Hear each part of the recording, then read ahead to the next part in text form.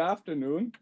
In the name of the Finnish Institute of International Affairs, I welcome everyone to this event with the title After Hedging, the Implications of the Biden Administration for EU Strategic Autonomy.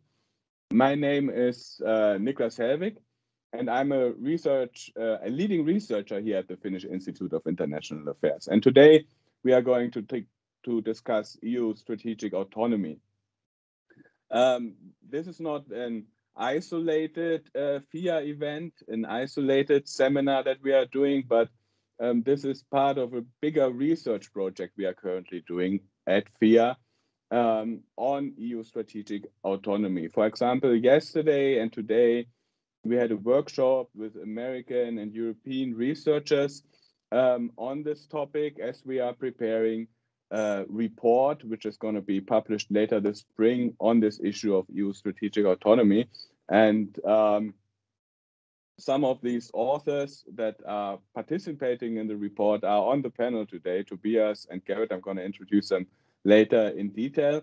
But we wanted to have this opportunity also to have a larger discussion with a larger audience on the future of EU strategic autonomy and specifically what this change in the White House that we saw yesterday means for this ambition of EU strategic autonomy.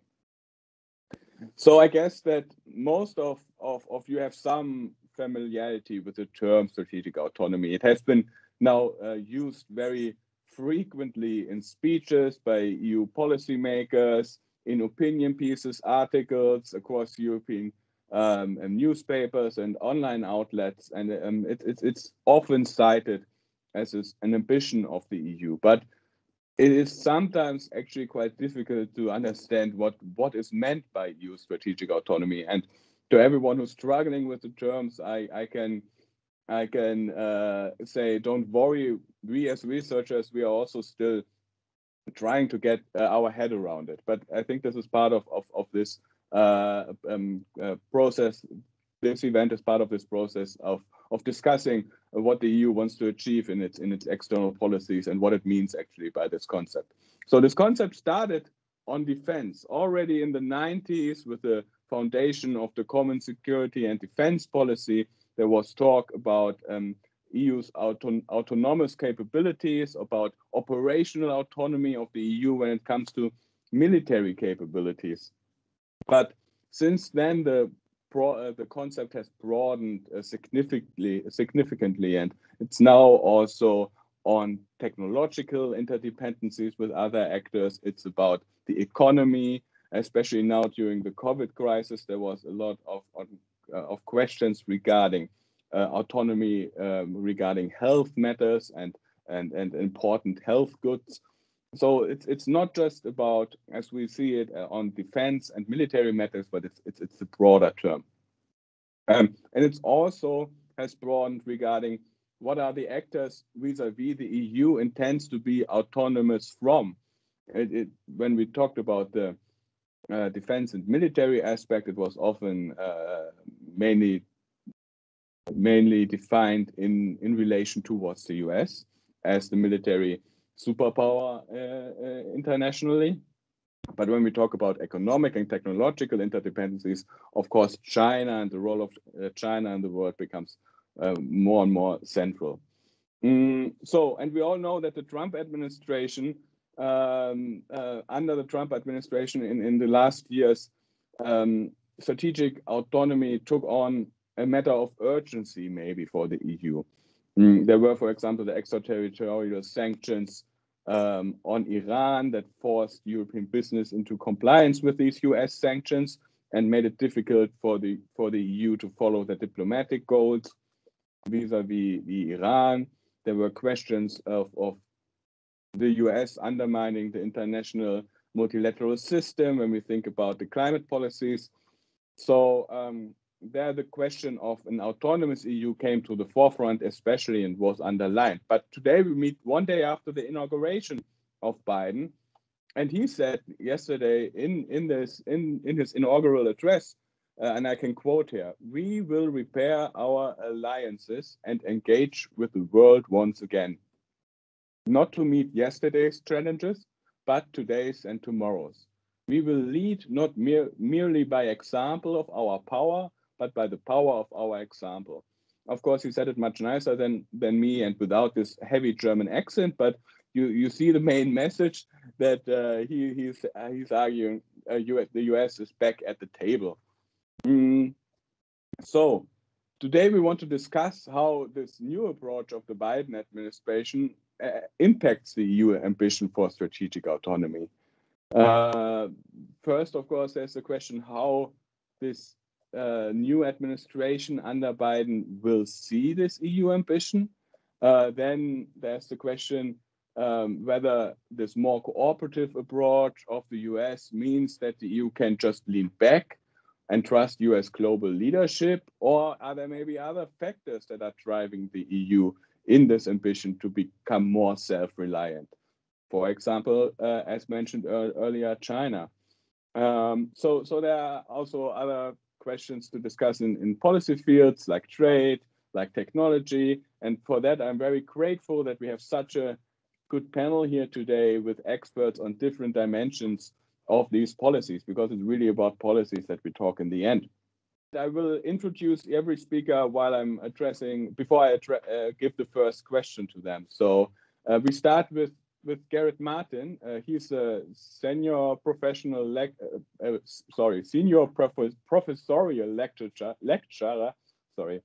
A senior professorial lecturer and the co-director of the Transatlantic Policy Center at the American University. He has written widely on transatlantic relations and Europe, and has a background as a historian, but also has written a lot on contemporary affairs. And the Transatlantic Policy Center is actually a fairly new addition to the think tank scene in DC, and a very welcomed one. We cooperate closely together with them. They are great friends of us, and they received a prestigious European Commission funding, and they are the only Jean Monnet Center in Washington, D.C. working on these transatlantic issues. So it's really a big achievement what you are doing there, Garrett. So my first question to you, like we saw yesterday, that a very different US president is taking office. And of course, he's facing many challenges when you think about COVID, when you think about the internal divisions. So he's probably not waking up in the morning thinking about the EU, nor thinking about concepts like strategic autonomy. But still, he announced also that international issues are one of the priority areas for him. So how do you expect the Biden administration will approach the EU? Will it support this idea of strategic autonomy, or be more worried about decoupling? Well, first of all, thank you very much, Nicholas, for the kind words. It's a pleasure being part of this event this morning and to be on this panel with some distinguished colleagues. I very much do regret, maybe selfishly, that we're not able to meet in person, because it would have been delightful to be back in Helsinki, which I haven't been in many years. So, it's the morning after the inauguration. So, I want to make a couple of points. I mean, I think the obvious welcome change, I think, for many in Europe is that we're going to see an immediate change in style and in atmosphere. No more insults via tweets, no more calling the EU a foe. That in itself, I think, should not be understated. That is important. There's the old saying that personnel is policy. Certainly, if we look at the people that Joe Biden has surrounded himself, especially people who will focus on Europe, he has picked very experienced diplomats, practitioners with real expertise and attachment to Europe. Of course, I'm thinking about Anthony Blinken, Secretary of State, his National Security Advisor, Jake Sullivan, Senior Director at the NSC, Amanda Sloat, just to give a few examples. And we've also seen already some early actions that I think are meant to symbolize, and in line with that line you quoted about repairing alliances. We've seen some executive orders yesterday, such as rejoining the Paris Accords, rejoining the WHO. These, I think, are all part of the charm offensive that we should be seeing in those first few days. So that's, I think, the good news. Now, what gives me a bit more pause here is the quote you gave, Nicholas, was essentially practically the only lines about foreign policy in the inaugural address yesterday. You have to go back to FDR's first, again, that's a historian in me. You have to go back to the 1933 FDR inaugural to have as little about foreign policy in an inaugural address. FDR had one line, Biden had two or three. But again, it speaks volumes to his priorities, what he's going to focus on. It speaks volumes, I think, to the question of bandwidth. How much space is Joe Biden going to have to focus on foreign policy in general and specifically in Europe? The one line that you didn't mention, though, Nicholas, there was only one other line that I noticed, and which I think is important. He says, I'm quoting here, we can make America once again the leading force for good in the world. And so for me, that suggests that certainly there would be continuity with the idea of American exceptionalism and American primacy. Okay. So I think that's something important here. There's going to be the question of bandwidth when it comes to foreign policy and transatlantic relations. I think the other elements too, which I think are not clear, but which will matter greatly, is I have no doubt that Joe Biden and the people around him are sincere in wanting to repair the alliance.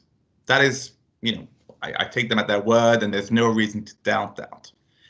The question is, how much of a priority will Europe be vis-a-vis other big issues? And of course, the big one, the big elephant in the room is China. Will China become the overwhelming focus of a Biden administration? And therefore, relations with Europe will be viewed largely sort of derivative. They will be sort of viewed through the prism of the competition with China. And that, I think, has huge implications for Europe and for strategic autonomy. Okay. So that's something which I think, we can't answer yet, but that's going to be an important way to help us think about this question. The other element, if you've paid attention to the speech yesterday, I believe the word unity was said quite a few times. So the imperative of trying to restore domestic unity, to restore domestic cohesion. Also, people around Joe Biden, like Jake Sullivan, have spoken about this idea of a foreign policy that serves the American middle class. And so any casual observer of the often sort of pugilistic politics in Washington has probably noticed that there's not a huge degree of consensus when it comes to foreign policy between Republicans and Democrats. But the rare areas where there is consensus tends to be on issues like China, competition with China. So again, if I'm sort of thinking here of Biden's goal of trying to restore domestic unity, you can assume that he is going to privilege areas where he can view some positive ramifications in terms of his domestic agenda as well. And so I am not sure the degree to which improvement of relations with Europe beyond the sort of surface being nice and more polite is going to gain him a lot of political benefits at home. So that's pause for concern for me here. And I think I would add additionally here, when you're talking now more specifically about strategic autonomy, I think it bears reminding that, of course, under the Trump administration, as in many other areas, the reaction was generally combative, very negative towards strategic autonomy, especially towards issues like EDF and PESCO. Okay, it was viewed by the Trump administration as European protectionism, especially when it came to procurement. But it bears reminding that, even under sort of Obama and under other administrations before that, there was at least ambivalence or not a great degree of enthusiasm for common European defense initiatives in Washington. And you're dealing with a lot of the same personnel from the Obama years here. So that also suggests to me that I don't think we should be overly enthusiastic about the degree to which a Biden administration will embrace European strategic autonomy. We have, working with one of your colleagues, Ville Sinkonen, on a briefing paper that looks more specifically at this idea. And, I'm going to give you a little bit of a preview here, but we were thinking about 3 different models for us to think about how a Biden administration might approach Europe. I mean, these are broad, simplest simplifying models, but one could be an assumption of neglect towards Europe with an overwhelming focus on China. The second model would be more of a traditional return to primacy and basically trying to get American leadership back and expect European alignment. And a third model would be far bolder in really Biden and the administration embracing strategic autonomy, moving away from those unspoken contradictions that the United States wants Europe to do more, but generally wants to do more on its terms.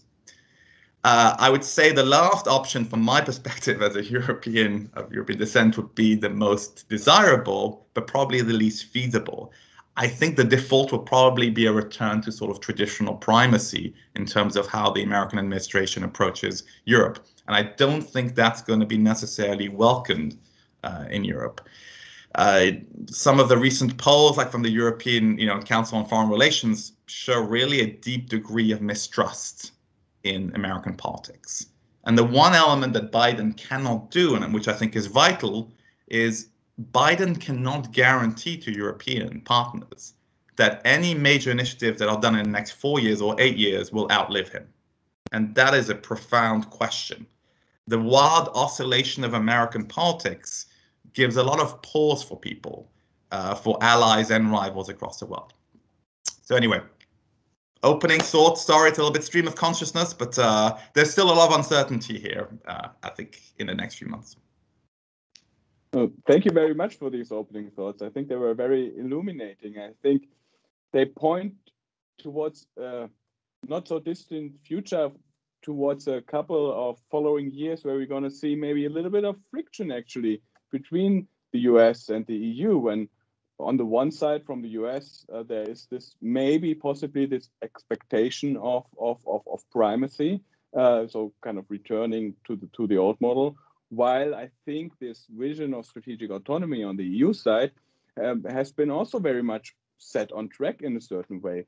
And it's also difficult to get out of the EU aspiration. So how they are going to handle this friction, when it comes to concrete cases like Nord Stream 2, where the US is imposed, but the EU maybe wants to follow a different approach on other issues like China. So that will be interesting. And that's also what I'm going to discuss now with Alice Panier, who works at IFRI, where she is the head of the Geopolitics of Technology program. IFRI is the French Institute of International Affairs in Paris. We met when we were a while ago, when we were both at SAIS Johns Hopkins in Washington, D.C. I was just a humble visitor there, while she was actually a real professor at SAIS Johns Hopkins. As said, now she is the head of the geopolitics of technology program at IFRI. So often strategic autonomy is perceived as a French project, and lately this was underlined a little bit when Macron gave this interview in Le Grand Continent, which spurred a lot of discussion, and it actually emerged out of that there are still some different views within the EU on this ambition of strategic autonomy. There was this famous op-ed from Annegret Kramp-Karrenbauer, the German defense minister, answering to Macron. And there were also some Central Eastern European voices also being critical about this idea of strategic autonomy. And now we have this more cooperative Biden administration in office. So do you think now that there's this change in the transatlantic relationship, that the ambition for strategic autonomy will maybe evaporate and not be so much in the forefront anymore in the EU discussion? Thank you so much, Niklas, for the invitation. It's good to see you again. It's good to be here, albeit virtually. I can't read into the future, but I think one question that we should start by asking ourselves, and that question actually came to my mind when listening to Garrett, is to what extent Europe's goal of strategic autonomy, and I say Europe as whether it's French or German or whatever, the goal of strategic autonomy, to what extent does it depend on the US, and to what extent does it depend on Europe? when it comes to the US, to what extent the Europeans are pushed to be more strategically autonomous by a president like Trump, or to what extent are they authorized to be more strategically autonomous by a president maybe like Biden? To what extent do they need this blessing or this push? Or to what extent is it about Europeans just simply pursuing their own goals and having goals that lead them to make political decisions that are about pursuing their own interests, pursuing their own way, out of not necessarily divergent, but just separate interests. Like, for example, if we talk economic interests, which is Tobias's topic, by definition, these are two different economic areas, so they can have similar but different, if you like, interests. So I think from the traditional perspective of strategic autonomy, which is the defense perspective on the subject, that is to say, we need a European Union that is able to conduct its own military operations, and that should rely on an ability to make autonomous decisions and to use their own capabilities, and that may require even their own defense industry. There is a debate as to how far down the line do you need to go to be autonomous, but there was an autonomy of decision and action in the military space. There is indeed a fear that on the French side that this military goal, if you like, of this military ambition of strategic autonomy will slightly dissolve with Biden. Because it's likely that there will be less pressure on the 2% military spending.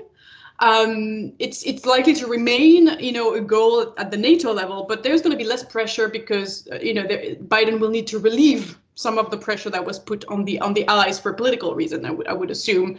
And also because we have weaker economies with COVID, that means that there's going to be fewer absolute money available, but actually it may be easier to reach the 2% goal, surprisingly enough. So the 2%, the military spending question will be less prominent, also because as we're discussing in the context of the pandemic, in the context of the rise of China, and in the context of this technological competition that we see taking an increasingly big space in the public debate and in public policy spheres. The military dimension right now is going to be, that's my bet, in the coming couple of years, less prominent in the conversation, unless there is a new military surprise around Europe, obviously, which could still happen. So what we see, however, despite this there is a fear of this military dimension of the debate probably losing prominence, and so the defense weakness of Europe not being solved. But what we do see in parallel is we see an evolution of this strategic autonomy debate, as you were suggesting, Nicholas, towards something that covers a much broader range of policy areas, and we can talk obviously of critical infrastructures, external dependencies in critical areas, technology, etc. Right? And we hear more and more about sovereignty rather than a strategic autonomy. I think even the French, and indeed Macron in his lengthy Grand Continent interview, used the phrase sovereignty, and what he did is he often uses sovereignty, strategic autonomy, or the opposite, that he kind of tries and use one instead of the other, or add the two together as part of a bundle, if you like. I think one of the reasons is that the French understand that the strategic autonomy concept is divisive. Obviously, there's been so many debates in the past 4 years, even though the concept is in the European global strategy. Europeans have not come to an agreement after 4 years. And when I was in DC, and you were there as well, so many conversations were just about debating the very concept of strategic autonomy, even among Europeans fighting each other in DC in front of their American counterparts. So there is obviously an understanding in France now that this concept is far too divisive. There is also an understanding, and we're seeing this in the Sahel right now, is that there is only so much you can do with military in the first place. And, even having your military means available, there's no panacea. It doesn't mean that you're going to be able to solve your security problems. So you cannot necessarily have this as your only political goal. It can't be just an end in itself. It doesn't solve all the problems to be strategically autonomous. And even obviously in the Sahel, France is not fully autonomous, but it's a good example of a good degree of autonomy still, but not so satisfying on the ground. So I think this rise of the notion of sovereignty will continue for a while, and it is going to have a little bit of an impact on policy making, I think, at the European level. I think sovereignty is potentially less divisive because it's partly inward looking. And so people want sovereignty, and we have obviously some nationalist parties in our countries in Europe.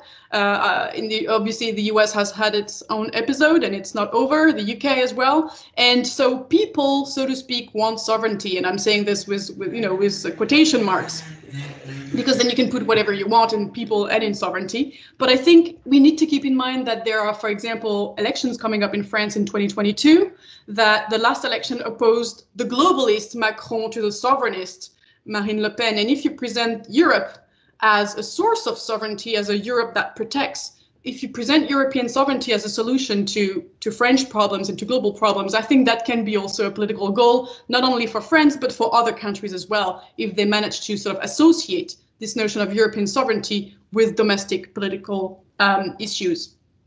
So it's likely to gain some public opinion support, more than the military dimension, I think. Externally, also, sovereignty is not designed at anyone. All the countries around the world are sovereign, and doesn't mean that they can't be allies. Doesn't, they can choose to come together. So I think it's more neutral in a way, externally. But obviously some new problems comes with it, and I'm just going to close these initial remarks with this point. Is externally the US, and you mentioned that already, the US, or it was Garrett, that the US see this notion of sovereignty, just like strategic autonomy, as an excuse for protectionism, as an excuse for defending European companies against American ones. So it also comes with some external pushback. And internally, we have this strange situation, similar to the strategic autonomy debate, I think, where we have an EU Commission and an EU External Action Service that are very pushy with ideas of sovereignty and strategic autonomy, even though that doesn't necessarily reflect the viewpoint of all of the member states. And so we have this weird disconnect where France and Brussels, and in some way Germany, are pushing some policies that other European countries are like, actually, this is not necessarily what we've signed up for. And so this problem of disconnect and dissonance will have to be somehow dealt with. I'll stop here for now.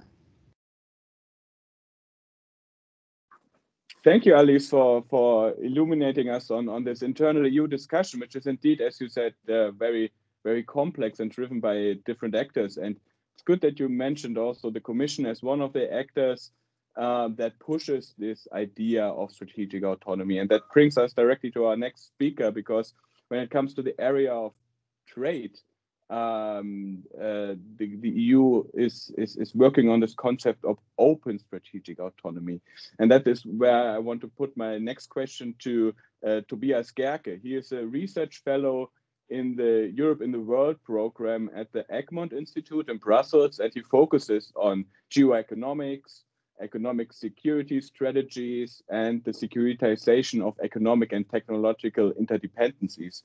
So really on this interplay of economics and politics, that's where his research is focusing on.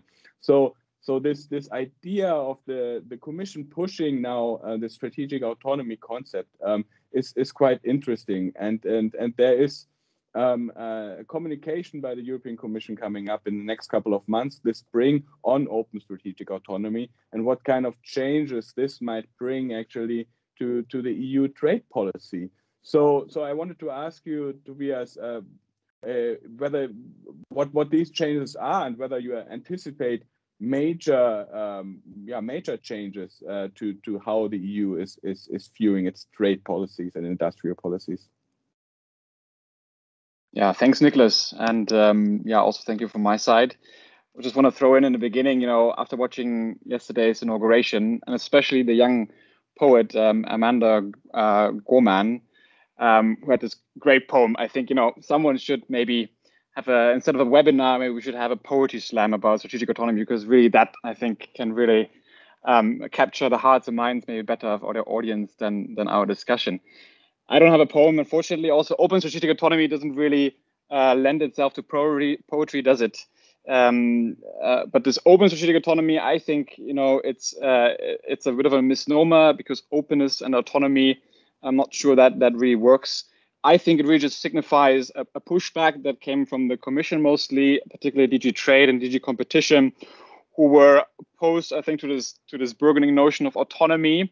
And if they would be able to, set the terms, a new term, I don't think they would choose strategic autonomy. But at that time, early last year, this term was so much on vogue that they sort of had to roll with it and had to do something else with it, and said, well, let's use it, let's say open, because in the sense, I think they argue that there is no viable nor desirable path to actual autonomy.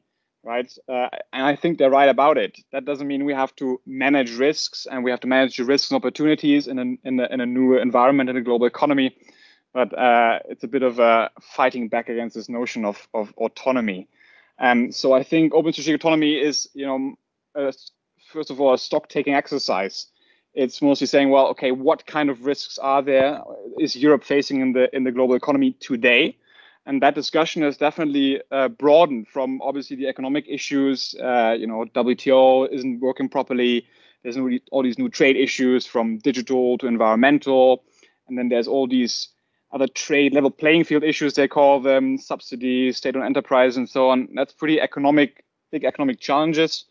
But there's also much more of an understanding, I think, in Europe today than 2 years ago, that there's also these strategic and these actual security risks.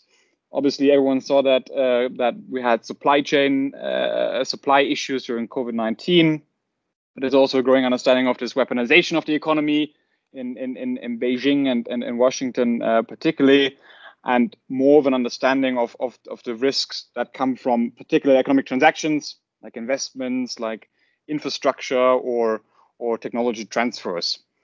And so the question is then, of course, how do you go about addressing these risks? And there's definitely more disagreement, I would say. Last week, Sabine Weyand, Director General of DG Trade, I think she said it quite nicely. She said, open strategic autonomy means that we act together with others, multilaterally or bilaterally, wherever we can, and we act autonomously wherever we must. Now, in the last 2 years, it seemed like we had to act a lot autonomously, because the whole policy focus, I would say, was really on these autonomous actions or defensive actions. There's a lot of going on. I'm not going to go into the details, but there were policies that tried to defend the single market against these unfair trading practices, to try to defend against economic coercion or this weaponization of trade. And there were those policies that tried to more defend the security or the national security in a more traditional sense, critical infrastructure or supply of critical goods, etc. But going forward, what policies are to come on this, and what are the prospects for transatlantic cooperation? I'd say, I wouldn't say that these defensive policies are not mutually exclusive to a more cooperative approach. I think all great powers, in fact, acknowledge that there's a need for a multidimensional strategy. You have to work at home and you have to work abroad. And even though a lot of the focus of open strategic autonomy, if you will, and trade was quite defensive in the past, the EU is still very much engaged in WTO reform, even though it's not working so well, maybe. But there's also this bilateral offer that the European Commission has put out in December for America, the Transatlantic Trade and Tech Council, for example, and there's other initiatives like connectivity. I think they will be big, where there's also lots of potential for cooperation with the Americans and other partners. But my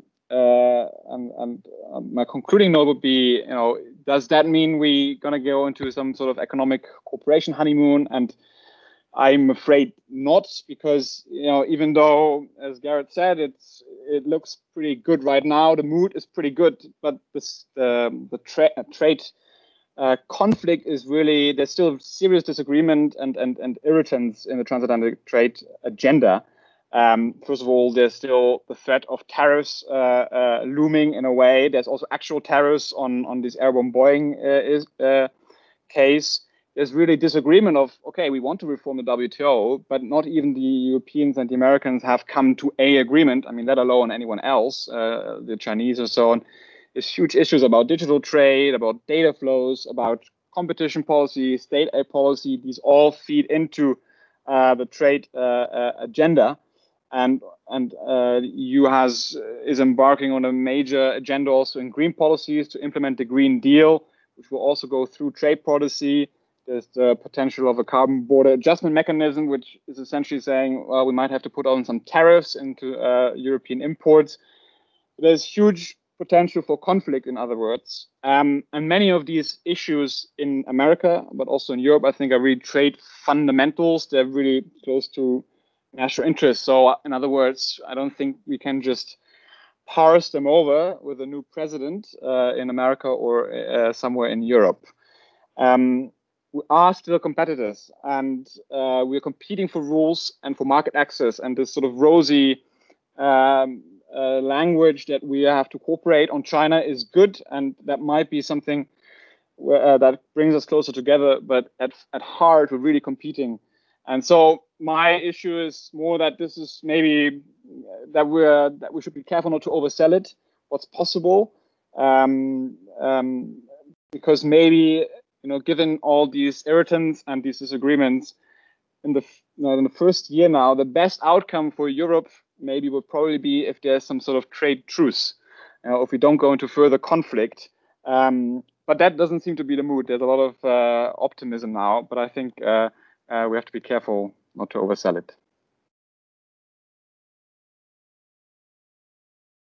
Thank you so much, Tobias, for these opening remarks. And it seems there's a common theme so far from the contributions that stresses a lot the continuity despite the change in the White House when it comes to the structural elements of this relationship that continue to be present, and also the internal constraints that both the EU but especially also the US are facing. I now want to turn to Hanna Ojanen. She's a senior research fellow at Tampere University, and she has widely published on many issues concerning European foreign security and defense policy. She's really one of the experts when it comes to EU's global role and also the defense and security dimension of it, and has also focused on interorganizational relations, so relations between the EU and NATO, for example. So, Hanna, I would like to ask you, so, you know, having done so much work on the EU already and having seen so many debates on EU's foreign policy in the past, I mean, we can also think about the whole debate that was there on the transatlantic relationship during the time of the Iraq War. How do you see the current debate? Is that really a fundamental shift in EU foreign policy that we are seeing right now, or and if so, what is different than before that the EU is pushing for this strategic autonomy? I think one of the elements of continuity that we already saw in the discussion is that we really cannot escape discussing concepts, can we? We always come back to definitions and what these different concepts mean. But I do see something of a change. And I think when we look at partnerships in foreign and security policy above all, we could see a sort of longer term change that we could sort of characterize as from a change from nice to have to need to have, a kind of a need for a more serious look at what partnerships are. I try to elaborate on that somehow. Now, partnerships, of course, are by no means new for the EU. The EU is an actor for which partnerships are really essential. It encourages cooperation in all forms. It has a multitude of different sort of degrees of cooperation and deeper cooperation. So partnership is not new, and strategic partnership is not new either. But having the word strategic somewhere doesn't mean it is about something strategic. Strategic is just often a nice word. And so I think that oftentimes when there has been the notion of strategic partnership in use, it has been more a way of telling to someone that that someone is really particular, it is special, and therefore the EU wants to give more weight to the relationship, calling it strategic. So much more a compliment than anything more into it. Now, however, I think that what is new is the combination of partnerships with autonomy. And here the EU needs to consolidate its thinking a bit more. Now, of course, the EU cannot exist if it's not autonomous. This we need to say. It needs to be recognized as an autonomous actor from its member states and from other actors. But the new thing with strategic autonomy is, I believe, that the EU needs to assess partnerships from the point of view of dependencies, the pros and cons of dependencies. And I think in the current international setting where we see much more great power competition and rivalry, the EU needs first to sharpen a bit its own goals and setting its own goals to be able to analyze these dependencies, where the EU depends on others, how that matters in practice, so that it can choose dependencies rather than having to accept dependencies. I'd add two further interesting dimensions to this. First, the fact that member states themselves are different from one another as when it comes to their dependencies on external actors. So the overall goal of reducing the EU dependency needs somehow to include evening out such differences between the member states, or taking into account the differences to start with. And this is complicated. This is perhaps one of the reasons why the common foreign and security policy has not been about relations with great powers, but relations with great powers have been more on the national side of foreign policy making because of these different dependencies. The second dimension that I'd add here is that there is increasing clarity that autonomy also extends to security and defense.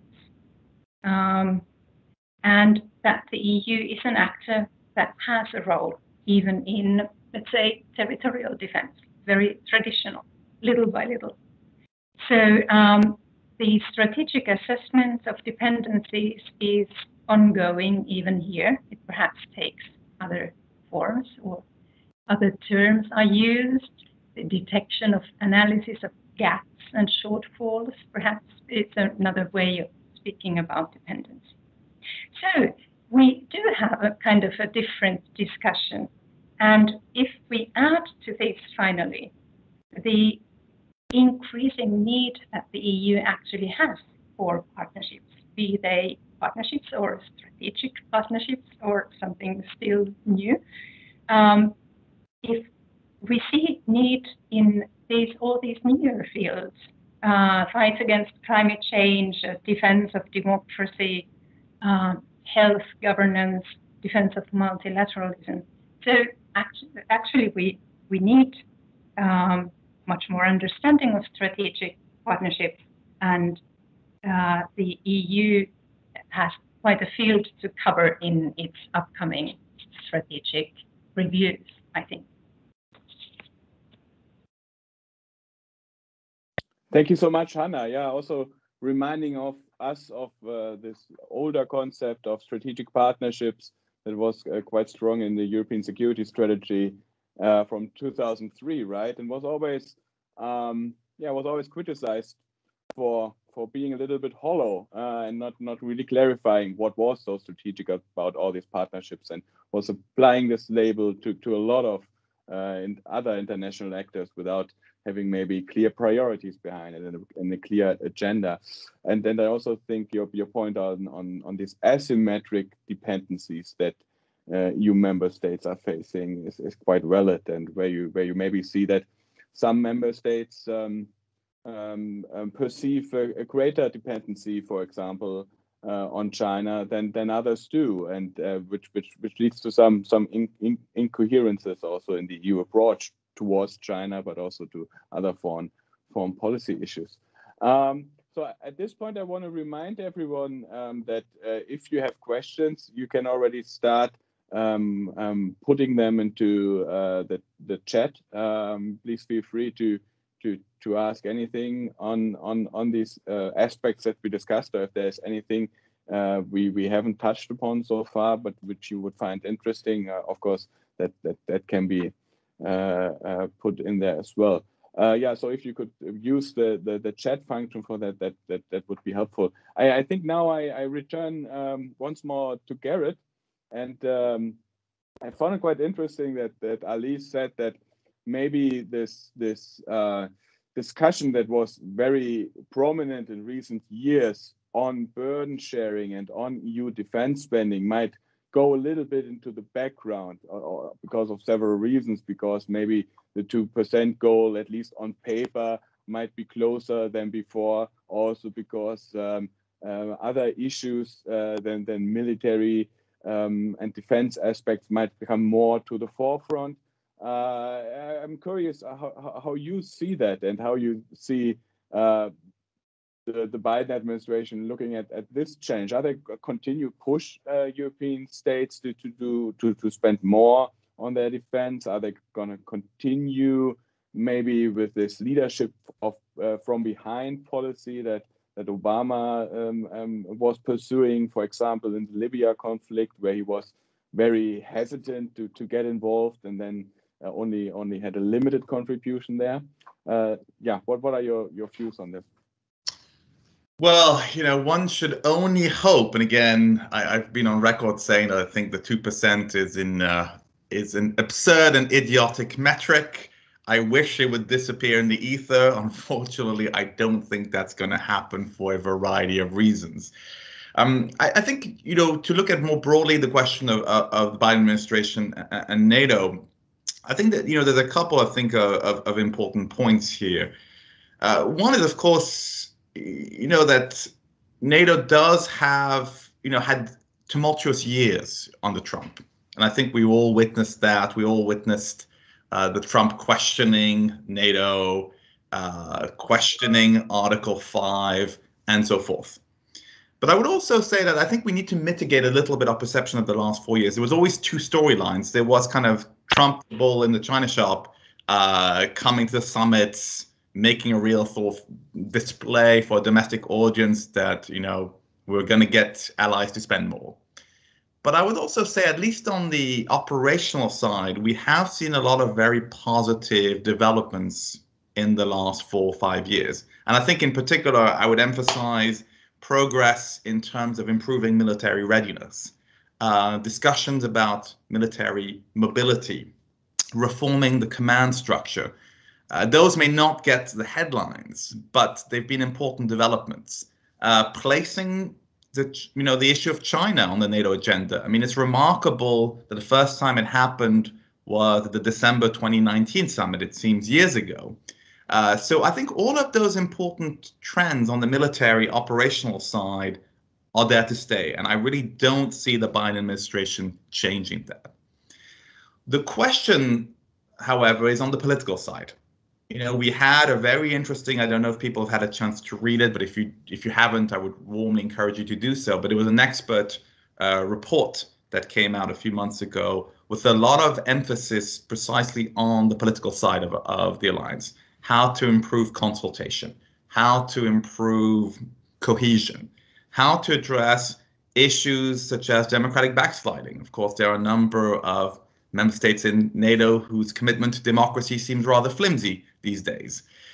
How to pivot NATO to deal with the rising presence of China. I mean, Jens Stoltenberg talked about China is in Europe already. It's a factor in Europe as we speak. So what does that mean for the alliance? And the question also of the expert group was, it's time for a new NATO strategic concept. Okay. So I think the interesting question there, and I think this is a broader metaphor for the Biden administration, is how much of its political capital will it invest in this important exercise of NATO trying to rethink its core task and its role in the future? To what degree will it accept the advice of making the NAC, the North Atlantic Council, a really meaningful place, forum for political consultation? Okay. And I think it's an important metaphor for a lot of what we've talked today in terms of the degree of consultation, the degree of sincere partnership between the United States and the Europeans. And of course, one old subject that many of us have talked about, many of us have hoped for, but hasn't really materialized. Are NATO and the EU going to be able also to move towards a more concrete, sustained, significant partnership? We've seen improvements at the operational level in the last few years, but there's still a lot of room for improvement. So, that's something I don't have a clear answer. I'm sorry, it's more questions than answers here. But unfortunately, at least on the burden sharing factor, I would be shocked if we had the Biden administration suddenly saying, to hell with the 2%, it's a stupid, arbitrary, unhelpful metric. Let's really focus on a better way of thinking about alliance contribution. It might be more subtle than the Trump administration, but I don't think we're going to see a major change there, unfortunately. Right. Yeah, it's very, very interesting to hear your thoughts about how maybe the Biden administration wants to or intends to revive a little bit the political dimension of NATO and the strategic thinking of NATO. And so with the risk of putting Alice now a bit at the spot, but I think it would be interesting now to pass the ball back to Baris, kind of. And this reminded me on Macron's famous quote from last year that NATO would be brain dead, right? And that exactly this kind of strategic political thinking would not be present anymore. So brain dead was maybe, a very harsh way to put it. So, but maybe NATO was only asleep, kind of, and dreaming and not focusing on this strategic element. So, what do you think would be the French position on a push by a Biden administration to think more about NATO's role in this European security context, or even wider than that, and especially with regards to the fact that when it comes to the German position on EU strategic autonomy, they often see it as, well, we should think about it as European strategic autonomy, and especially support the European pillar of NATO and think about strategic autonomy within the NATO context. So, what is your reaction to this? Do you think there might be actually a conversion on NATO reform between France and Germany under these administrations? Well, I think when the French president used the phrase brain dead, he was referring to an absence of coordination inside NATO, just like Garrett mentioned, the political dimension of the alliance. And he was referring to two specific examples. One was Turkey's actions in northern Syria, and the other one was President Trump's behavior at the summits or ahead of the summits. So I think that there is ambition that the alliance would return, or at least play its initial role fully, which was one of coordinating political, if you like, political, strategic, and defense positions of the members of the alliance. So I think from that perspective, I don't think that they would disagree with Biden at all. Similarly, on the 2%, we may debate the figure if it's appropriate or not. But France has been consistently pushing for that goal to be fulfilled, and to at least that's a justification to reinforce the European pillar within NATO as well. I think where there might be disagreement, and that links to the point that Garrett was making earlier, I think is about the question of China indeed within NATO, and to what extent NATO becomes all about China. As this is indeed, I agree with Garrett, probably going to be one element of consistency to a large extent between the Trump and the Biden administrations, where the risk for Europe is that it will become the main condition of the transatlantic relationship that is going to be the China question, whether it's about trade, whether it's about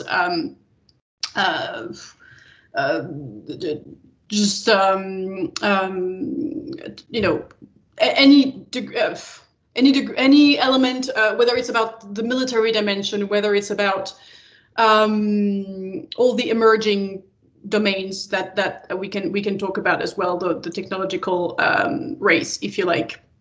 So that's a point I wanted to make as well a bit later. I think that where there is going to be disagreement is indeed that the French view NATO in a more conservative fashion as the territorial defense and interoperability organization, basically.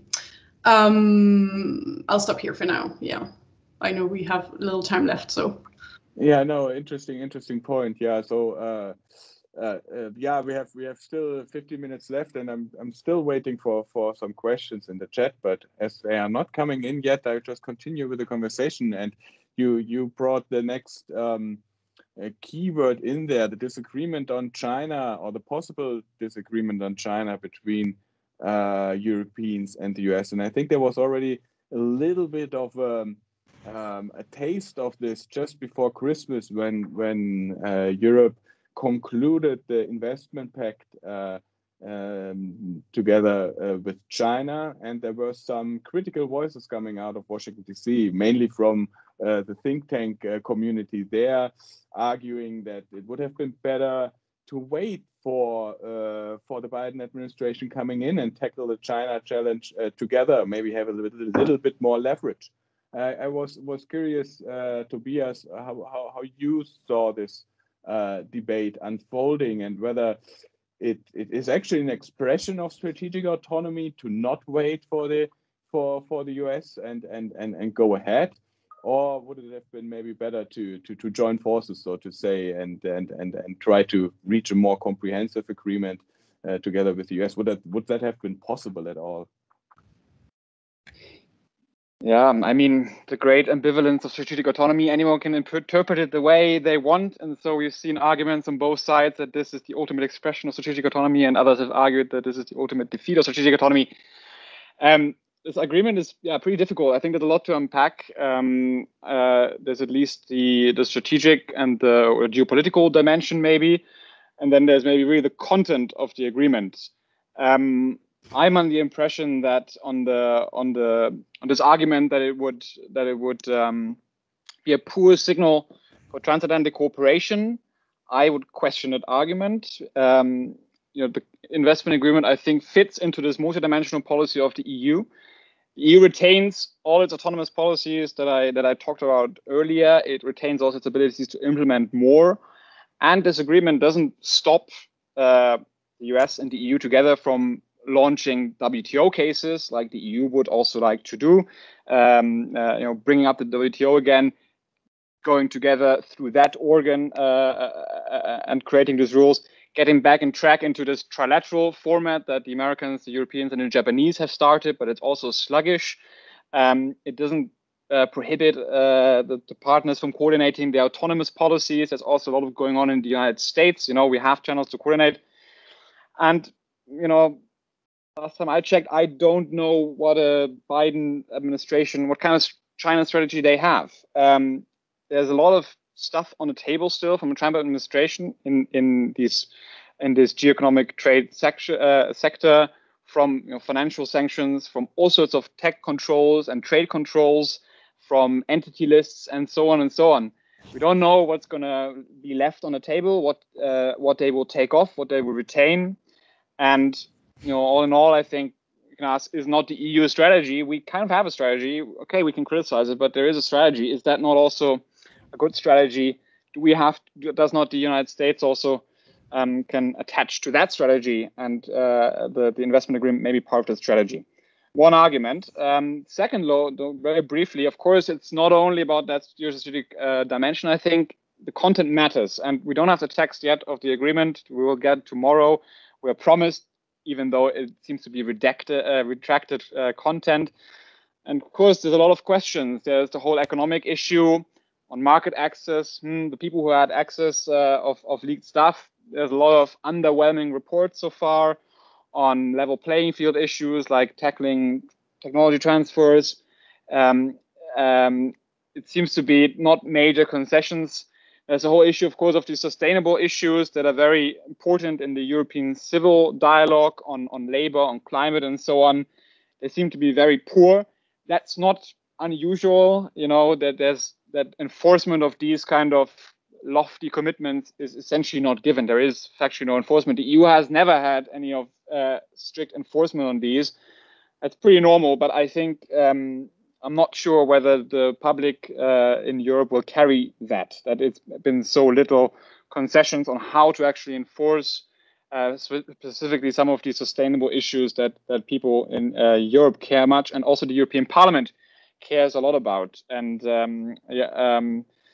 so to conclude, maybe, I think I don't think the agreement is inhibiting any sort of transatlantic cooperation, but on the content, it is in fact, it looks to be very limited. And I wouldn't be surprised. There's going to be a long year of lobbying and arguing here in Brussels, because the European Parliament has the final vote on this, and they have positioned themselves quite heavily, as many of them, as being opposed to this agreement. So it's not done yet for sure. It's going to be, I wouldn't be surprised if in 1 year time it might be struck down. And I think Americans who are opposed to this will also very heavily be active here in Brussels with the European Parliament. Thank you, Tobias. Yeah, certainly something to watch out for in the coming days when the text in its retracted version is going to come out. There will be probably further discussions around EU's China policy going forward. Before I go to the questions that now started to trickle in, I wanted to ask Hannah first what she thinks is, we are the Finnish Institute of International Affairs here. So part of the idea is also to think about how do we see this? Like, is there a certain Finnish or, let's say, Nordic-Baltic perspective on this issue? I mean, it's clear that there's close military relationship with the United States. We also keen for having an open market economy and free trade. That's more or less the orientation here from Finland, less about protectionism. But on the other hand, we also think comprehensively about security and are concerned about the security issues. How do you see the Nordic perspective from looking from here?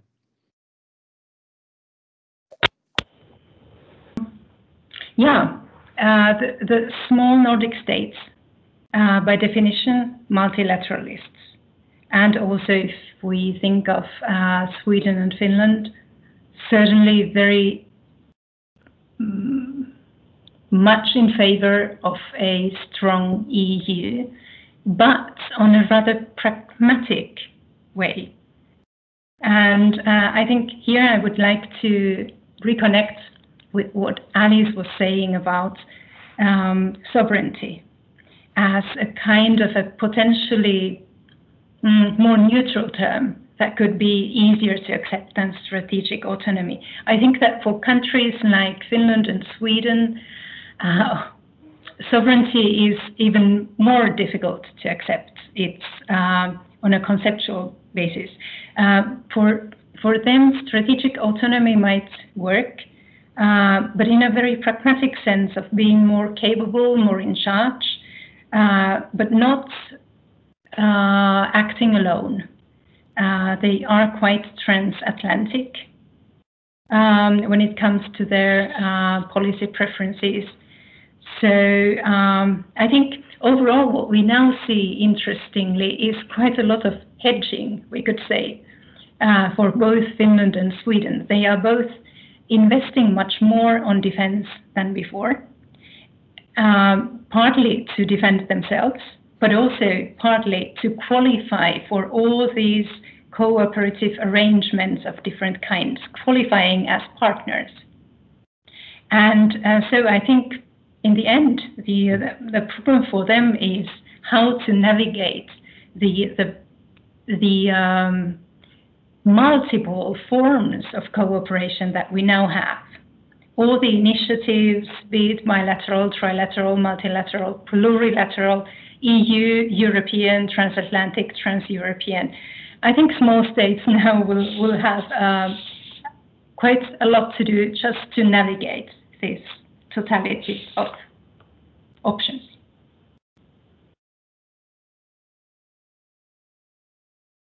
Thank you, Hannah. Alice raised her hand, and that is actually a good coincidence, because I plan to address you in any case, because there has been one question in the chat room on cyber espionage, and that reminded me of course that you are head of the technology and geopolitics program there at your institute. So maybe this could be directed at you, and it's a question about the possibility of reaching cyber autonomy, sovereignty in the future as the European Union.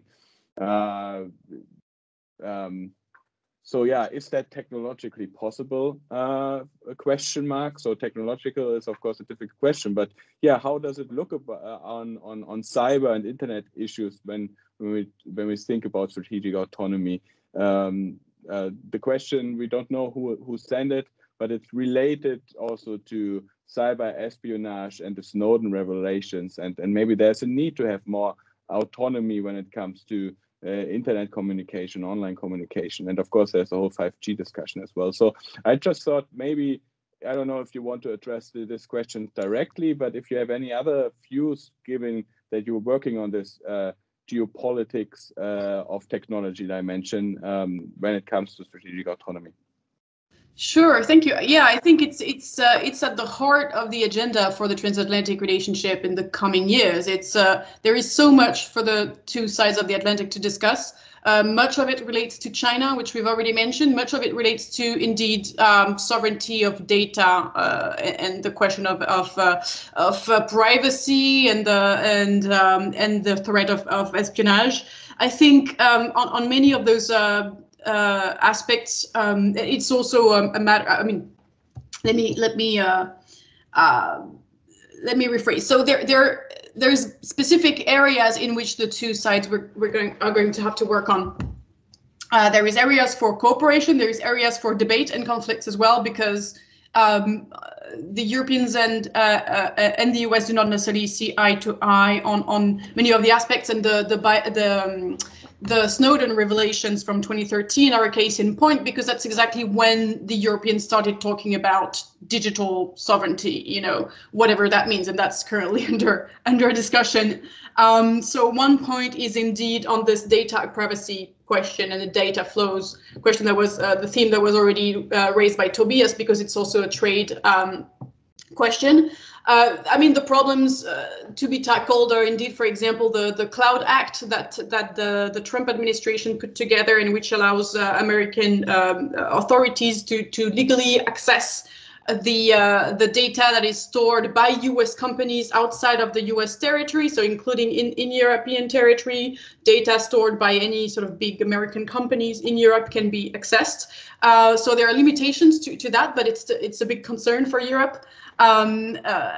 Typically, in terms of sort of ensuring the privacy of the data, one of the projects under consideration, and that's about to be implemented in a format that still is, you know, being discussed and debated, is the European sovereign cloud, to indeed store the data, encourage companies to store their industrial data in safe clouds that are Europe-based and that respect the regulations for privacy that Europe has put in place. So that's a way of to also answer the earlier point about sovereignty by Anna. I think the data sovereignty, that each individual is sovereign over the data, or each company is sovereign over the data, is one way that it can be implemented in the digital sphere.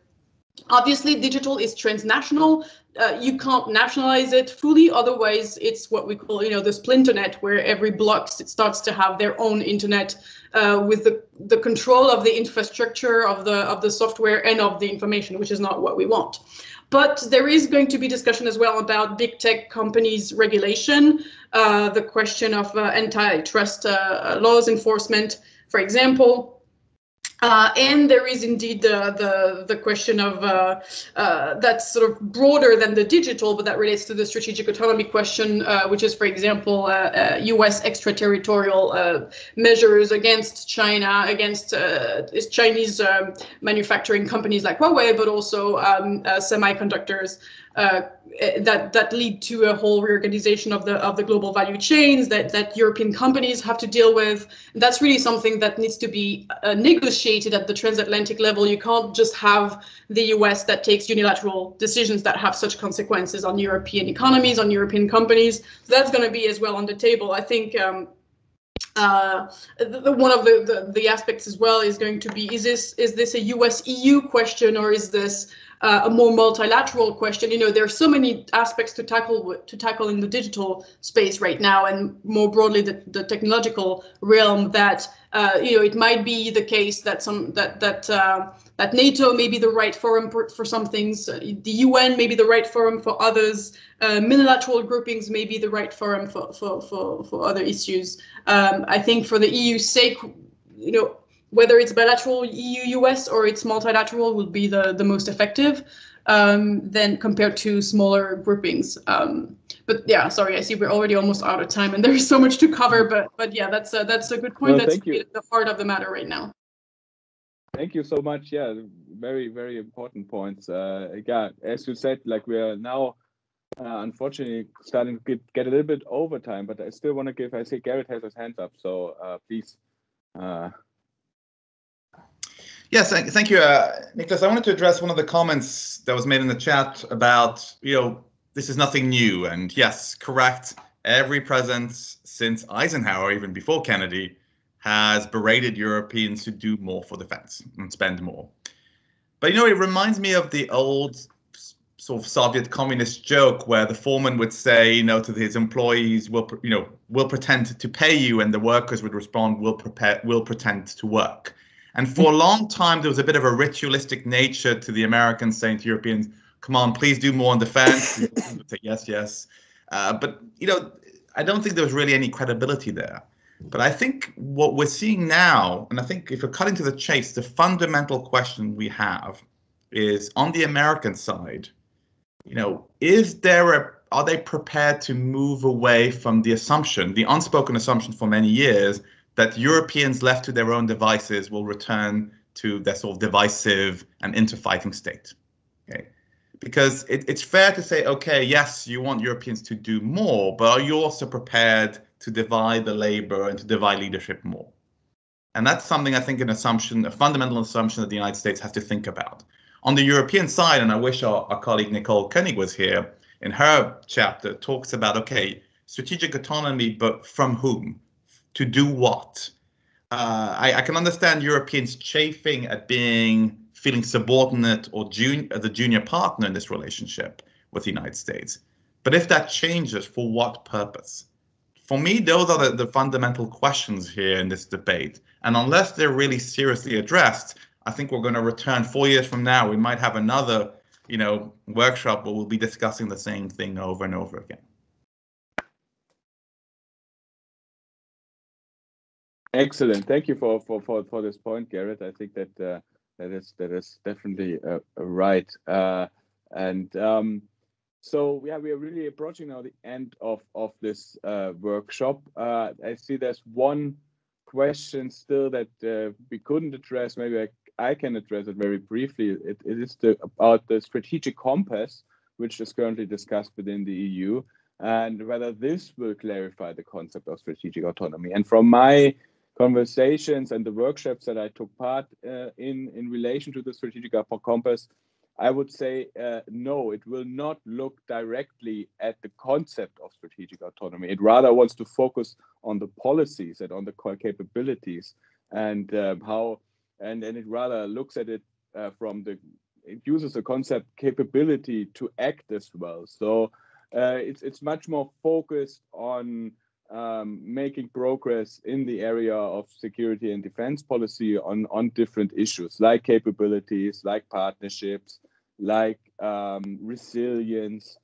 and less focused on, and it wants to avoid actually this broader debates that sometimes help less than they do harm when it comes to especially defense policy.